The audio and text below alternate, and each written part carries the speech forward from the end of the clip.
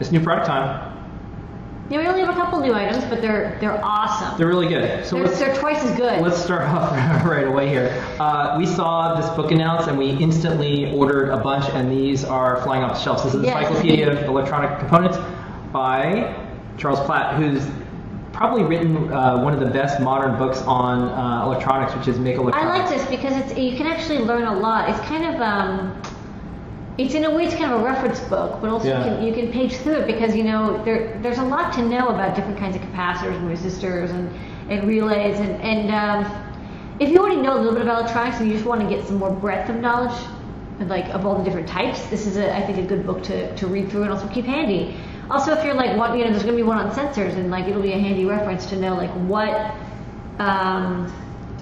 what sensors can do what, because there's so many different temperature sensors, but they're all a little bit different, they all have their own little, peculiarities and benefits. Yeah. So I like this because it kind of has it all together in one page instead of going on the web and searching. Yeah, I'll have to say, I'm definitely more on the digital side as far as how I like to consume media, but there are times where I like catalogs and I like physical references. This is one where print really works well. I don't think print does well for everything, but this is one where it's very good to flip through, like the Pocket Ref. That one's a little harder because you discover it sometimes as you're flipping through. Anyways, cool book, great author, in our store. We got a bunch, and then they sold out, and then we got a bunch again. Next up, this is our new 4 gigabyte SD card that comes preloaded with Raspbian. So one of the biggest requests we got from people is, look, it's a giant image. I download it. It's complicated to make my own SD card image. It never works out. Can I just buy one from you guys? So we have SD cards. We can duplicate tons of them at a time. We verify each one. They're perfect. And now we have them in the store. And here's some lovely photos from Eastern. Yeah, we have the micro/SD, so you can use our little micro card reader. Yeah. But it also fits into a... Yeah, someone was asking, the Mini Arcade has code from the Linux kernel, and could we add that to the Occidental release? We'll have to check out what code that is. Yeah, if it's compatible, we'll see. We'll have our Occidentalist release on SD cards soon. We're doing our next update. Yeah, is this 0.3 or are we calling this? It'll be 0.3. 0.3, and we have a lot of cool stuff that we're going to be putting in that. But for now, we're shipping the latest Raspbian on these SD cards. Okay, next up, this is all you. Next up, we have a new fun breakout. This is for a compass accelerometer module. So we now have pretty much every kind of sensor you need to do robotics and IMUs and stuff. We were missing a compass, and this is a really nice compass. It's fairly inexpensive, which is nice, but it's also really sensitive. It's a magnetometer, actually, not a compass. So it'll actually, what it does is it finds where in 3D space the strongest magnetic force is coming from. So if that's a magnet, it's a magnet, but if it's not a magnet, it's probably going to be the Earth's North Pole. And so you can use it to find out which way is magnetic north, and then the accelerometer is what you use to figure out what your tilt is, because it can detect gravity, and so you can tell which way something's pointed, because which way it's pointed will affect how you want to display which way is north. Yeah, this is fantastic for robotics. If you're doing a robot, right?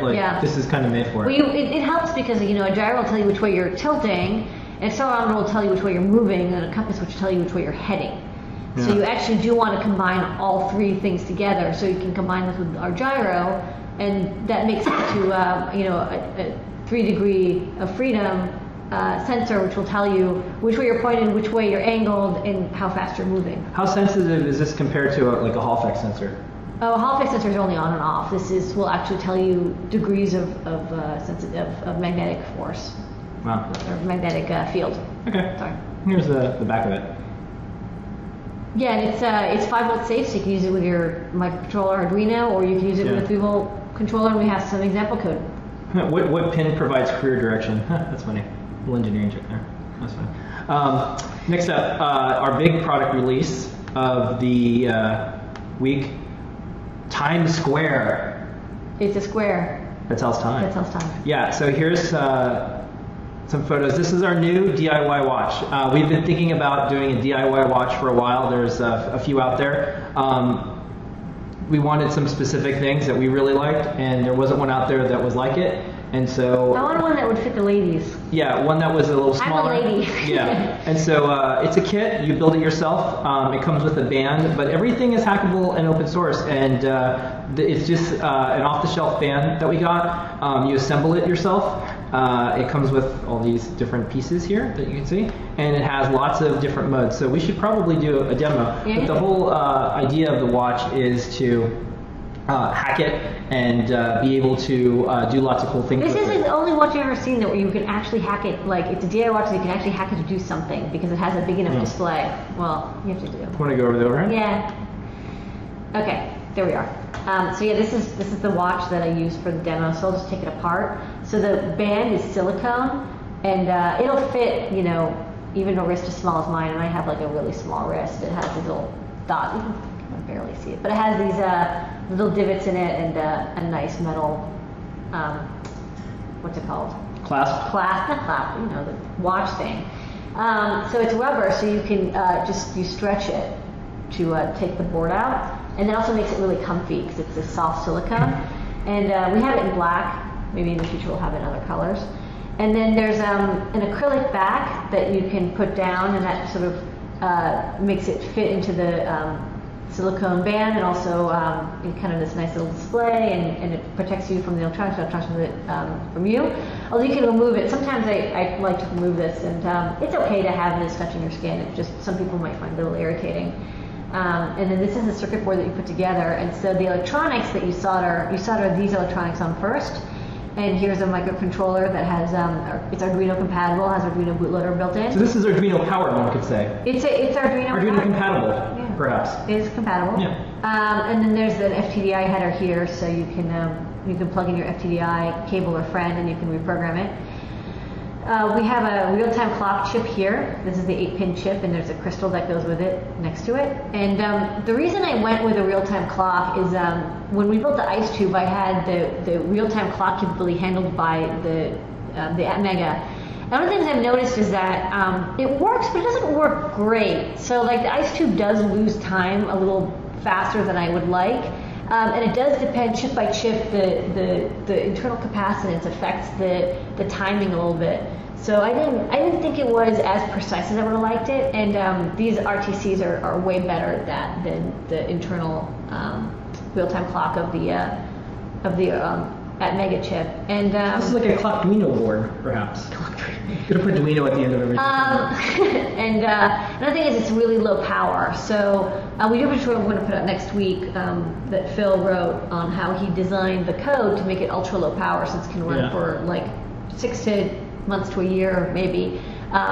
Just, you know, it's on all the time, and then it only shows time when you press the button. There's an on-off switch. Flip it over. Show the. I will. I'm just showing off everything. Oh, yeah. And then this is the battery. It runs off of a big coin cell battery, and these are really common coin cells, which I like. You can get these at any grocery store. Yeah. So if you press the button a couple hundred times and you run out, then you can get another one. There's 2 buttons on either side, and then there's resistors, and the resistors are what set the display brightness, and so we want to have a balance of brightness and battery life. So this will last about 500 or so to 1,000 displays. So sorry. Whoa. Yeah. So this is the display. It's not set to the right time. Yeah, I love showing it. I haven't set the time. I love showing it on video because when we take photos, we actually have to show it kind of dim conditions, and then we have to overlay it on the studio lighting. Video does a better job capturing the brightness, and we put a note on the site about that, so you can get an idea of how it looks. It's very difficult to take photos. We have some really great photos that Becky and I believe John Janier helped out with. Yeah, I'm setting the time right now. What's the date? Today's December 1st. Oh, you know what? I forgot it's on November. Okay, so let me set. So the time is 10. Let's see, 4. Yeah, I love the little animations. Yeah, isn't that cute? Yeah. Let me say 43, and I'll set it to 12-hour mode. Yeah. And I'm gonna set the at least. One of the questions that folks are asking, of course, is will we have other colors, and is it possible to use other colors on this one? You can, but we are going to have other colors available. Sorry, hold on. I have to set the time. 0. Okay, now I set the time. Now I press the both buttons to set the time. Okay. Look at So that. now it's correct. I didn't set the time. That's why it was like, I thought it was November still. Right now we're only doing red. Red will probably look the brightest and best because it's the red LED matrices always are the brightest. But we're gonna get yellow, green, blue, and white matrices and try them out, and then hopefully we'll offer them if they work and they have battery life. I want to make sure that it looks good. So yeah, here's the time. Yeah. So yeah, every time you press it, and then if you press it fast, well, yeah, and then let me see if I can set that off. I have to watch it. Yeah, so here's some more photos of it. And there's all sorts of neat hacks that you can do if you want to put Sugru on it. We're going to have a 3D printed case for it. We're going to put all the files up on Thingiverse so you can make your own watch band. All sorts of fun things. We like the idea of maybe doing workshops with these. It's very fun and easy to hack and have it do other stuff, display other things. It can be used for all sorts of different projects too, just it doesn't have to be a watch. Yeah, so this is also, there's a battery meter built in. Oh, that's super cute. Fortunately, this is my demo one, so I've been using a lot, so the battery's dying. So it detects how much battery life? This is the moon phase. Oh, wow. It's a full moon, so it looks full. You can sort of see it's going into it's waning. And then this is the binary watch. So it sort of displays the binary time. And this is seconds, minutes, and then binary hours. I don't know, I'm not that good at reading. These are like 4 plus 2, 10, and then 1 plus 4 or 8. I don't know. I can't read binary off the top of my head. But so there's a couple of different displays that are available, and then of course you can write your code to. Yeah. If folks want to know who is the amazing dragon behind the code. This is Paint Your Dragon. Yeah. Burgess, who's always in the chat usually, and also his handiwork was on the Piccolo. Yeah. So lots of LEDs. He likes blinky stuff. Blinky. So yeah, when you're done, you can put it back in the watch band. And then someone wanted to know, does it have a serial port? It has an FPDI connection, so it's basically, it's TTL serial if you want to have that. And so what we decided to do is kind of build the watch around easily available for us watch bands. So these are ones that we could get them, a lot of them. And so that doesn't mean you have to use it though. We want people to make their own bands for us and do stuff. Anyways. Okay. Isn't that fun? That's a cool project. We have lots of fun wearables now. Okay. And then last up, and that's it. Yeah. Yeah, that was new products.